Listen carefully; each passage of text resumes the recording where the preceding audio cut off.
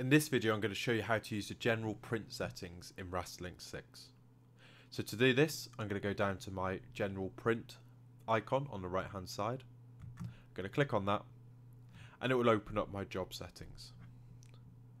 In here we can change our size of our job by scaling it up or down, or changing the actual size using millimeters. I can tell it to come out ratio if I want to change one size different to the other. Or I can click the keep ratio box and it will make sure that stays in ratio. I can rotate my job. I can mirror my job if I want to print for going through glass or other things. I can mirror the job in here, which makes it a lot easier than mirroring it in the design process. I can change the position of my job on the page, so I can bring it in 10mm from the left and 10mm from the bottom. I can add copies to my job by adding more into here. I can also type them in here as well. I can add a space between my copies, so I could put 10mm gap between them. This makes it easier to cut the jobs up, or some people like to not have a gap at all.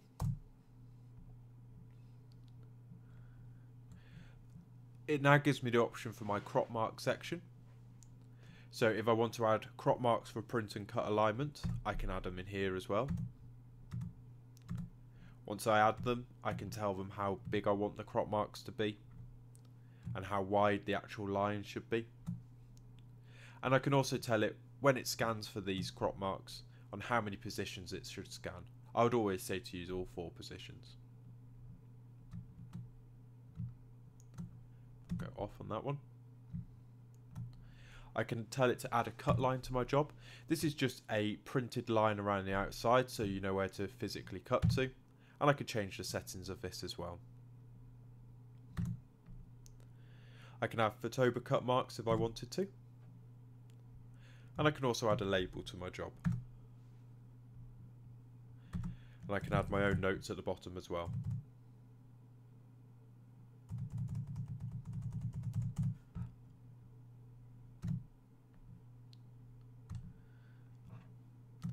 Once you've got these laid out, you're ready to go.